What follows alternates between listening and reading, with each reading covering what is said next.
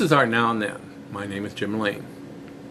Picture, if you will, the south central part of France, September 1940. 4 teenage boys running, playing ball, a summer day, their dog chasing after them, trying to be a part of their noisy game. The landscape is green, the late summer sun brings the morning a sense of warmth, drying the dewy dampness of the grassy, rolling hills. A scene from a Monet landscape, perhaps? No, but these boys and their dog are about to make art history. One boy throws the ball to another. The throw is wild. The second boy misses it. The ball rolls along the ground and into a small hole, no more than a foot in diameter. Their dog chases the ball into the hole and disappears. The boys converge on the hole, hearing the dog barking from within. Frantically, they dig with their hands, widening the hole, opening it up until they can just barely squeeze their slender adolescent bodies inside. It is dark, but even with no more illumination than that coming from their handcrafted entrance, they realize they have not stumbled upon just another long-forgotten limestone cave for which the area near Lascaux, France, had long been known.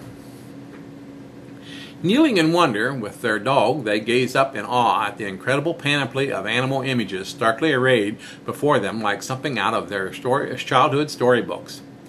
Even though in the darkness they can see only a fraction of the magnificent painted images decorating the walls of their newfound special place, as it came to be known, they instinctively understand its significance.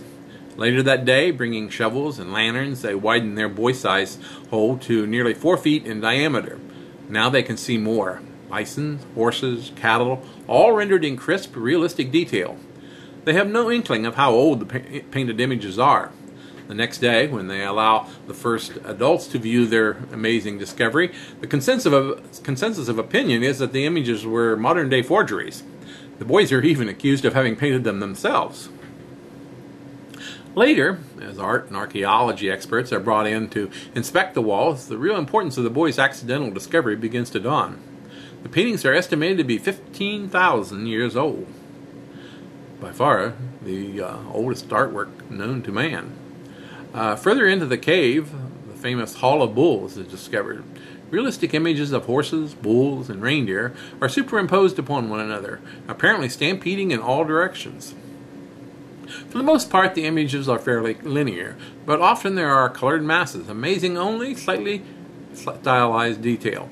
And everywhere, a feeling of dynamic movement that could only have come from the memories of the primitive inhabitants of the region as they struggled to hunt and kill the very beasts they also immortalized with their crude tools and exquisite renderings. Yet there is nothing crude about these figures. There is foreshortening, contrast of light and dark, creating illusions of three-dimensional beings. It's little wonder, thousands of years later, France became an important center of art and culture for much of Western Europe. Even 15,000 years ago, there was already an impressive tradition of painting and drawing.